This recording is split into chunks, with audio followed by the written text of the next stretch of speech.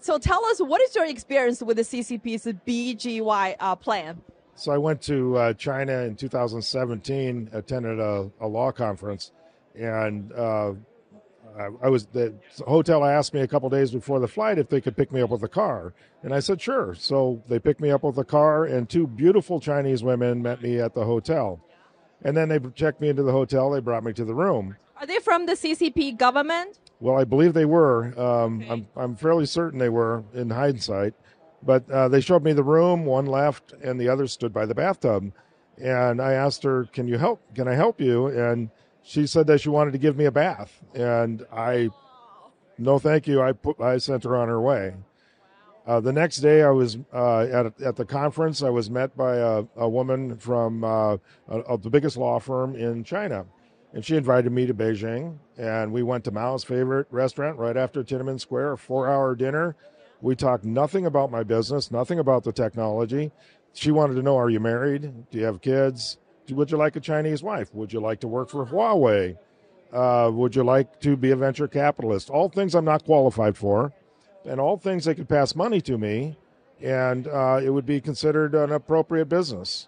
So on one hand, I got the stick, which is, had I jumped in the bath, there's cameras in every one of these hotel rooms. It's all wiretapped, and then that would become the tape that will demand your obedience. That's right. And then the money that you get from being a fake venture capitalist or a fake job at Huawei becomes a bribe. So on both sides, you have that.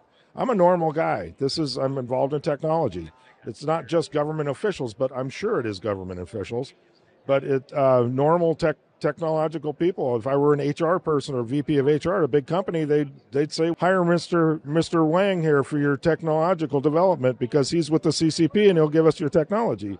The small little nudges that they can do with this across thousands of people is changing this country. This is an evil method of manipulation, and it must be stopped.